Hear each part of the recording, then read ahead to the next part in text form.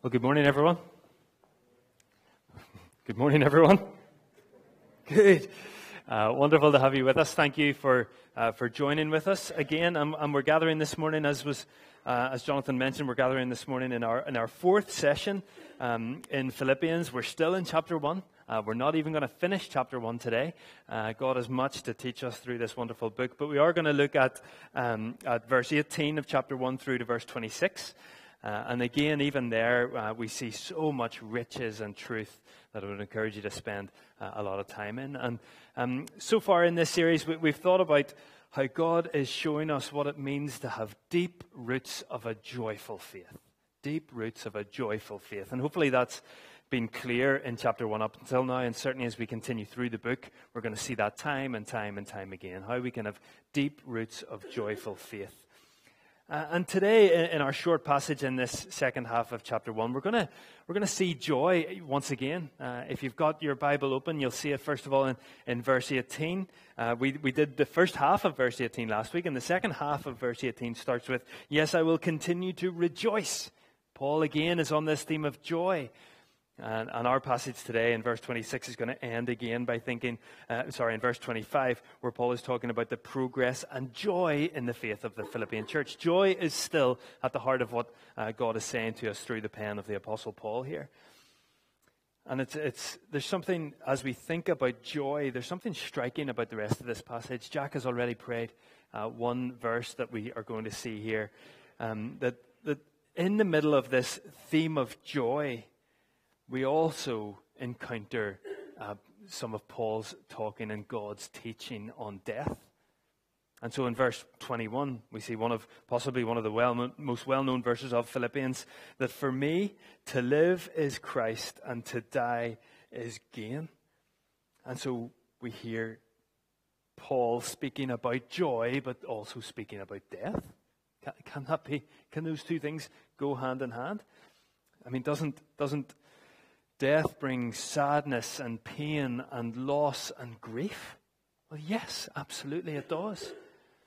However, as we've been saying throughout this series so far, this biblical understanding of joy, which is expressed through this book and in lots of other places, that biblical understanding of joy is not talking about an emotional response to our circumstances. That's happiness. Or, of course, it can be joy. We can experience joy in the moment. But the kind of biblical joy that's being spoken of throughout Philippians, throughout Scripture, is indeed this conscious reliance on someone beyond ourselves who holds our every circumstance in his hands. And therefore, there is true joy when we trust in him, because we know that he is holding our every circumstance in his trustworthy hands. True joy, we have seen and we will continue to see, is found in Jesus Christ, the one who holds our lives in his hands. And through all that we'll see today, that's one of the reasons we will see Paul expressing to live is Christ, to die is gain. And in either of those circumstances, there's joy in Christ Jesus. And so our passage today, we're also going to see what difference this kind of joy makes to our outlook in life, indeed our outlook on death. And so he shows that by demonstrating what I'm going to call a joyous confidence. A joyous confidence. That's what we're going to be thinking about this morning, and we're going to see that in 4 ways as we read through this passage. But let's do that. Let's turn to Philippians chapter 1, verse 18. We're going to pick it up in the second half of verse 18. And read through to verse 26. If you have a copy of God's Word, please turn there. If you don't have a copy of God's Word, then lift one of those hardback red Bibles. And if you don't have a Bible at home, please take that as our gift to you so that you have a copy of God's Scripture with you. So let's begin. Philippians chapter 1, verse 18, the second half of, "Yes, and I will continue to rejoice," Paul goes on, verse 19, "for I know that through your prayers and God's provision of the Spirit of Jesus Christ, what has happened to me will turn out for my deliverance. I eagerly expect and hope that I will in no way be ashamed, but will have sufficient courage, so that now, as always, Christ will be exalted in my body, whether by life or by death. For to me, to live is Christ, and to die is gain. If I am to go on living in the body, this will mean fruitful labor for me.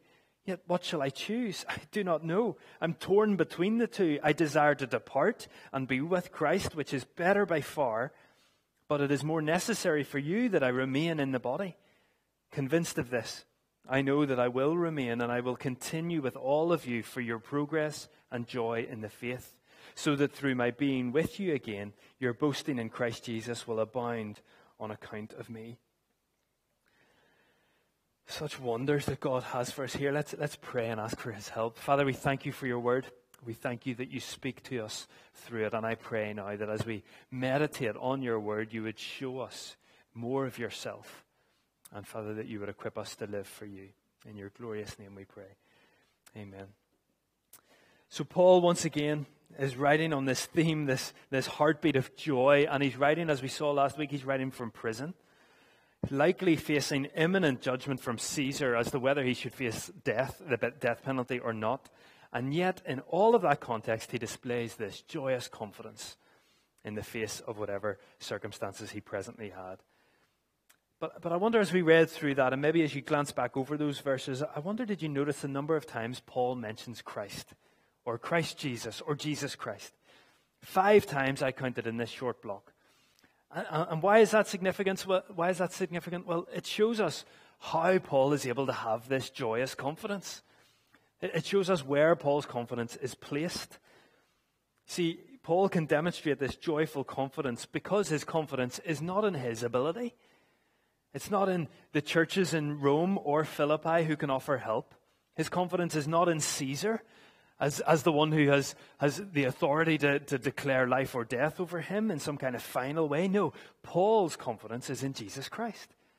And therefore, Paul's confidence in whatever circumstances can be joyous because he knows who Christ is. And that might sound a little bit like an echo from last week, and it should, because last week we saw how Paul was able to thrive in these circumstances of house arrest in Rome, yet he was able to maintain this gospel focus, this passion for Christ and for Christ to be preached, and that then enabled a joyful faith in any and every circumstance. And we broke off right in the middle of verse 18 last week, where we say that Paul, in the midst of everything, explained, what does it matter? The important thing is that in every way, whether from false motives or true, Christ is preached. And because of this, I rejoice. And then he goes on. He didn't have a week's gap. And the Philippians who heard this didn't have a week's gap before they followed on with, and yes, I will continue to rejoice for...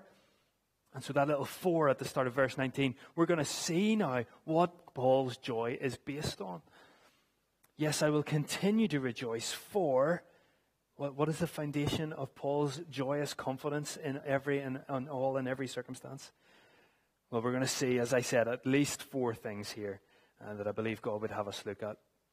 Paul can display this joyous confidence in God's plan, this joyous confidence in his life's goal, his joyous confidence in his secure future, and joyous confidence in his present purpose. Those are at least 4 of the things that we see here, among the many things that God has to teach us. So let me explain what I mean by how Paul displays joyous confidence in God's plan. Look with me again at verse 19. For I know that through your prayers and God's provision of the Spirit of Jesus Christ, what has happened to me will turn out for my deliverance. That last phrase is interesting, isn't it? Remember Paul, strapped, chained to a Roman soldier, yet he speaks of his deliverance. And he used that phrase, what has happened to me. He used that again in verse 12, speaking of imprisonment. He said then, what has happened to me has actually served to advance the gospel. And now he said, what has happened to me will turn out for my deliverance. How can being chained in Rome be for your deliverance, Paul? Well, Paul's able to say that because, as he explains, the prayers of God's people and the provision of the Spirit of Jesus Christ, that what has happened to me will turn out for my deliverance. In other words, Paul knows that in the midst of all that is going on, God is at work. God's people are praying. God's Spirit has been given. Therefore, in every circumstance, God is with Paul, and God is actively involved in what is going on, even if Paul can't see it there and then. And the same is true for us. That because of the prayers of God's people, because of the provision of God's Spirit, we can know that God does not leave us in our circumstances. He is with us there. And therefore, we can have joyous confidence that he is doing something. He is working out his plans. But what does Paul mean by deliverance? Well, if you're reading along in the NIV, you'll maybe see that there's a footnote here connected with that word that can mean either vindication or salvation. So is Paul suggesting here that because he knows God is with him, that God will then vindicate him in the Roman courts? Does it mean that God will save him from the potential of Roman execution? In essence, is Paul suggesting that God's involvement mean that his circumstances are going to improve? Is that what he means by being delivered, being vindicated, being saved? Well, I think Paul would certainly say that God's involvement makes things better, but maybe not in those tangible physical ways that we would expect, those circumstantial ways where we could look and say, oh yes, I can categorically see that your circumstances changed to a better way, therefore God must have been involved in that. No, Paul's not suggesting that. Paul knows that his imprisonment served to advance the gospel. He knows that to follow Christ means being prepared to suffer. We're going to see that the next time we encounter Philippians, when we look at the last couple of verses of chapter 1. We see it again in chapter 2, verse 17. Again in chapter 3, verse 8, 9, and 10. Paul knows that to follow Jesus means to suffer. He knows that faithfulness to Christ means letting go of anything else. And so he knows all that. He knows the cost of following Christ. And yet, as he writes elsewhere in Romans 8:28, he knows that God works for good, or God works all things for good for those who love him. So how do we understand this? What is God showing us here? Does following Jesus help in those moments of struggle and trial? Well, I believe Paul would shout, yes, Jesus does matter. Jesus is the only one, indeed, who can matter when we struggle. He's the only one who can make a difference. And that's because Paul knew that whatever would happen to him, whether he would be freed from prison or whether he would be executed for following Jesus, whatever happened, God was working out his plans. And God's plans were good. Whether that meant life for Paul or death, God's plans were good. Whether that meant being praised by others or being the subject of scorn, God's plans were good. And Paul, therefore, could have joyous confidence in them, not in the circumstances that he faced. And so that's what I think Paul is meaning by the reality of God delivering him. He would deliver him in that eternal sense, in that spiritual sense, in that, therefore, that lasting, true sense. Paul would know the deliverance of God. Indeed, he has already known his salvation. You see, as we come to see in a moment, Paul knew that his future was secure with Christ. And so, what did his current circumstances matter? In the scheme of God, of Paul's mind, he knew that his future was secure. So whether by life or by death, God's plans are good. By freedom or execution, God's plans are good. Because he knew the plans of God meant eternal presence with him in glory. And therefore, he was able to know that the fullest and richest sense of freedom, of deliverance, that's what that is. And he knew that that was only found in Jesus Christ. And so, all of that means that Paul, and indeed all of us who follow Christ today, means we can know a joyous confidence in God's plans, because his plans, as we've seen earlier from 1 Peter, God's plans end well for those who are in Christ. There is no greater end than what is coming for those who follow Jesus. And so therefore we can trust him, and that makes an immense difference to the way that we live our day-to-day life. And Paul demonstrates the immense difference it makes in our day-to-day life in what I'm claiming as our second point here, that Paul has a joyous confidence in his life's goal in verse 20. And whatever is going on, listen to what Paul says, verse 20. I eagerly expect and hope that I will in no way be ashamed, but will have sufficient courage, so that now, as always, Christ will be exalted in my body, whether by life or by death. You see how those are linked? That Paul is so joyously confident in God's eternal plans that he is therefore confidently living out the clear goal of exalting Christ. He knows that for eternity, he will spend his eternity exalting Christ. And so let his life be about that now. That's his sole focus, whether by life or by death, that Christ would be exalted in my body. And therefore, his desire in his present circumstances, chained in Rome, would be that Christ would be exalted, that he would point others to Christ, that he would make much of Christ in his circumstances. That's his goal. And whatever circumstances, therefore, come his way, Paul will be actively using those circumstances to glorify Christ, whether by life or by death. And I suppose we could look at this and say, yeah, well, staring down the barrel of a potential death sentence would certainly sharpen the focus of what you would want your life to be about. But Paul hasn't just been like this in the letter to the Philippians as that sentence is coming. No, this is the way Paul lived his life. This was the encouragement and the attitude that he showed to every Christian around Asia Minor in all his missionary endeavors, to live to glorify Christ. That's what life's about. We're going to see that, in fact, even as if your NIV has the title for the next session, Live Worthy of the Gospel. This is part of Paul's heartbeat. This is what it means to follow Jesus. This is not just a belief thing. This is an active belief thing. And so, in every way and in any way, Paul wants to exalt Christ, even if that means death for him. And that's challenging, isn't it? Because there are many things in life that vie for our attention. There are many things that seek to take priority in our life. And many of them good things, many of them good gifts from God. But when they get in the way of exalting Christ in our lives, then the example from Paul here would say that surely we must lay them down to exalt him. And that's the command of Scripture. And it may cause sacrifice from us. But as Paul continues to unpack through this letter, there is no greater way to live than by fully committing ourselves to Jesus Christ, by laying ourselves completely at his feet. And the reason there's no better way to live, even despite whatever sacrifices that may bring, is because there is nothing of more eternal value than Christ himself.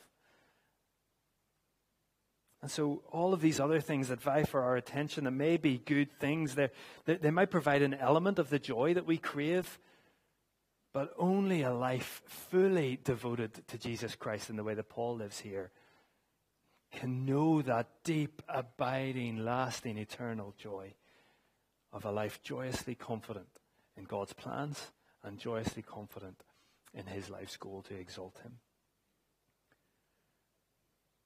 And knowing that we find that a challenge, knowing that laying down those things, to keeping ourselves gospel-focused, as we saw last week, to lay everything else down, to fully invest and to follow Jesus wholeheartedly, I find it so encouraging that God, through Paul, explains in this verse that we will need, and Paul therefore asks for, sufficient courage to exalt Christ in everything that we do. Did you notice that? His hope, I eagerly expect and hope that I will have sufficient courage so that now, as always, Christ will be exalted.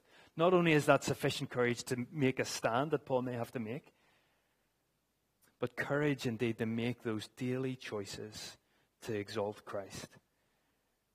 Because the reality is, a life devoted to exalting Jesus Christ requires courage, because it runs contrary to the life of least resistance, to the world around us and to our own desires. So the easy life, if I can put it like that, the life of least resistance, is just to go with the flow, whether that is the world around us flow or our own desires flow. But the life very often that Jesus calls us to run contrary to that, and therefore we need courage. And God provides courage. God provides his Spirit that enables us to live that life of faithful obedience to him. And so may the goal of our lives be equally focused, as Paul's was, to exalt Christ in all that we do. In any way, in every way, let's exalt Christ. The third thing that we see here is Paul's joyous confidence in his secure future. We see this in verse 21 and again in verse 23. Paul therefore says in verse 21, "For to me to live is Christ and to die is gain." And then he explains at the end of verse 23, "I'm torn between the two. I desire to depart and be with Christ, which is better by far." And these are remarkable things to say, I think. To live is Christ, to die is gain. To be with Christ is better by far. Perhaps we hear them and can agree with the sentiment of what Paul's saying, but maybe think that he's exaggerating a bit. All right, Paul, we get it. Rhetorical, yeah, I understand. You're making an argument there, so let's be hyperbolic about it. I don't see that in the example of Paul. I just see this as his exact way of living. To live is Christ, to die is gain. Being with Christ is better by far, whatever I face. Well, then my question is, well, Paul, how can you be sure of that? How can you have joyous confidence in what awaits you? Well, I think it's demonstrated by the way he lives his life now. As one commentator has said, that even though Paul throws himself with abandon into the life in the present, the entire orientation of his life is toward the absolutely certain future that he had. And so therefore, because he's so focused on what he knows Christ has got for him in the future, then his life is lived in light of that. Paul is so completely confident in that future. His whole life is therefore directed to live as Christ would live. Indeed, to live is Christ, he says. There's nothing else for Paul. Life is Christ. Everything he does is for Christ, because of Christ, to Christ, from Christ. Life is Christ for Paul. And therefore death, which is not the end for the Apostle Paul, it's not the end for any believer in Jesus Christ. Death, in fact, is the entry into the very presence of the Lord and Savior who we serve. Therefore, death is gain. Life is Christ, so death, which takes me to him, is gain. And so for Paul, his whole life is about Christ, and therefore eternity with him is better by far. And I find that at the same time uplifting, yet deeply, deeply challenging. Because if I'm honest, there are things about this life that I value. There are things in this life that I find delight in. There are things that are good in this life, good gifts, as I said earlier, good gifts that God gives. These are gracious things from the hand of our Heavenly Father. Yet I wonder at times, have I let the gifts take priority over the giver? I've come to value the gifts he's given, and therefore the value that I place on him is diminished. Therefore, when it comes to me writing a sentence like this, would I say, to live is Christ, to die is gain? Or would I say, to live is great, to die is going to be loss? Would I say, to be with Christ is better, and better by far? Have we let some of the things that God has graciously given us become a God in themselves, small g? That job, that house, that relationship, that family, that salary. These are good things that God gives us. But have they taken the place of God himself in our lives? Because the reality is that when each of us encounter death, which we all inevitably will, then many of these things don't go with us.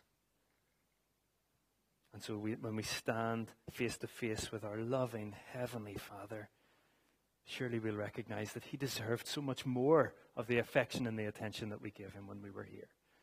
Because he is infinitely worth more than anything that we've valued in this life. That's what makes death gain. God himself makes death gain. Entering into the fullness of his presence is gain. It is better by far.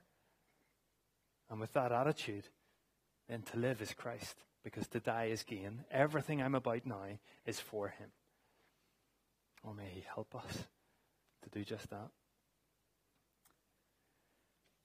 Paul goes on now to talk in these next few verses a bit about death. And I know that death is an uncomfortable subject for many of us, a painful subject for some of us indeed.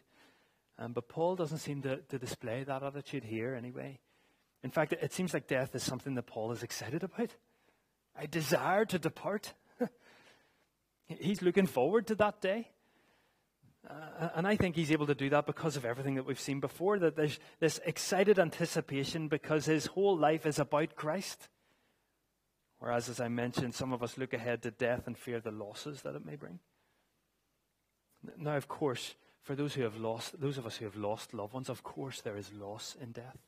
We feel that loss, we sense that loss, we know that grief. There's a weight that comes with death. So of course, that I'm not making light of that. Scripture doesn't make light of that.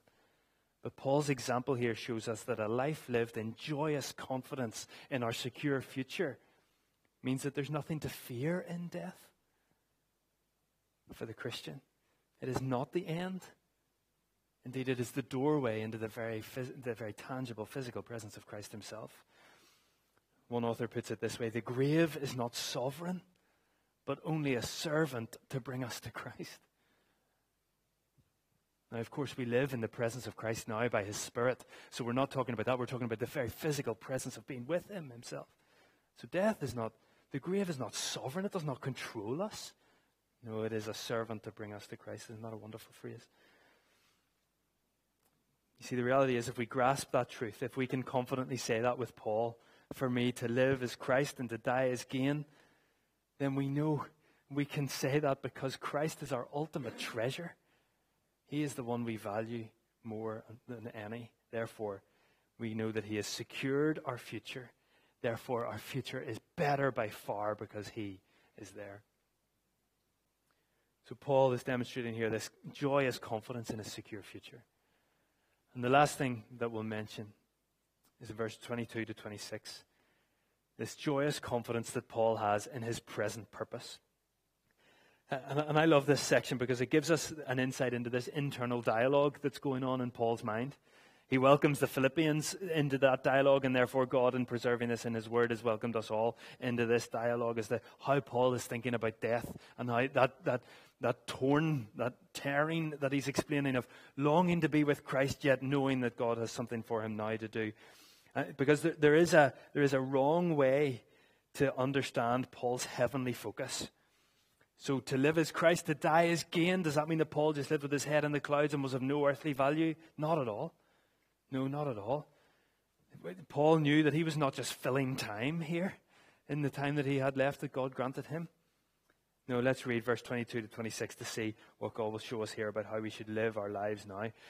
So verse 22, if I am to go on living in the body, this will mean fruitful labor for me. Yet what shall I choose? I do not know. I'm torn between the two. I desire to depart to be with Christ, which is better by far. But it is more necessary for you that I remain in the body. Convinced of this, I know that I will remain and I will continue with all of you for your progress and joy in the faith, so that through my being with you again, your boasting in Christ Jesus will abound on account of me. See, Paul is torn. He knows that he can be useful for the gospel if he remains, yet he knows that to be with Christ is better by far. And it's a helpful reminder for us that although our secure future awaits, for the time that God gives us here, he has fruitful labor for us to be engaged with. So what is Paul's present purpose? What is he to be about? Well, interestingly, Paul shows that part of his purpose here is to help the progress and joy in the faith of the Philippian Christians. And this is a living example of the humble service that we'll come to see in chapter 2. That essentially Paul is saying here that even though it would be better for him personally to go and be with Christ, he knows that it would be that God has much for him to do corporately to ensure that others are built up in their faith and in their joy in Christ. And not only does Paul know that to be the reality, he then joyfully accepts that to be the present purpose God has for him. See that? Convinced of this, I know that I will remain and will continue with all of you for your progress and joy in the faith. So Paul willingly and sacrificially serves his brothers and sisters to seek to help them and develop their walk with Christ, their discipleship of Jesus. And it's a wonderful example for us to emulate, isn't it? To be so joyously confident in God's plans, joyously confident in our life's purpose to exalt Christ, joyously confident in the future that awaits us, that we are then joyously confident in the present purpose that we have, of sharing Christ with those around us and encouraging and uplifting our brothers and sisters. And all of that is done so that our boasting in Christ Jesus would abound.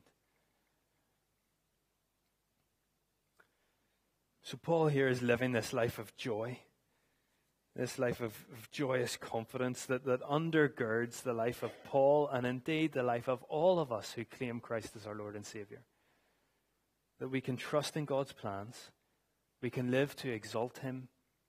We can be secure in the future that He has won for us. And we can joyfully and sacrificially serve God wherever He has called us to be with that present purpose. Isn't this good news? Our life is not without value. Our life has a very clear purpose. God has placed us here where we are to enjoy Him forever. And until we reach glory, until we are taken to that place where we stand face to face with Him, He has fruitful labor for us to do. And yes, living that life of exalting Christ means, it can mean hardship, it can mean suffering, it can mean sacrifice, but it is joyful because we know that our life is not contained with the time that we have on this planet. We will spend eternity exalting Christ, so let's get good at it now, if I can put it in that rather crass way. That is our future that awaits us. So let's live our lives to glorify Him in everything that we do and have that joyous confidence as we do. Oh, our Heavenly Father, thank You for Your word. Thank You, God, that You have shown us what it means to be joyful in You. Not a kind of superficial, happy, clappy, empty emotion. Although, Father, You do warm our hearts and lift our hearts. And we praise You for that. But Lord, the joy that You give, it runs deep into our very souls, so that in everything that we do, whatever circumstances we face, we want to live our lives to exalt You, knowing that You have a plan for our life which is good, knowing that that plan leads to an eternity with You, knowing that that plan is about exalting You in all that we do, and therefore, Father, we want to presently be about what You would have us do. And Lord, in all of that, we recognize that we need Your help. Father, would You forgive us for the times that we get distracted? Would You forgive us for the times that we put other things on the throne of our lives other than You? Things that may seem good but are not eternal. Things that indeed You may give us. And yet, Father, somehow we worship the gifts rather than the giver. Oh, Lord, would You forgive us, we pray. Help us, God, to nurture that affection and that deep desire to love You and grow in our love for You. And as You do that, Father, may our lives then be about exalting You in every and any circumstance we find ourselves in. Thank You that You give Your Spirit to enable us and equip us.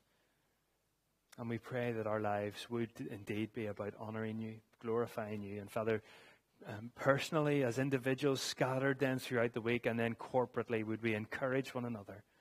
Would we spur one another on? Would You be the focus of our glory and our exaltation? Because You alone are the King of Kings and the Lord of Lords. You alone deserve the praise. And so would You receive it from our lives, we pray. Amen.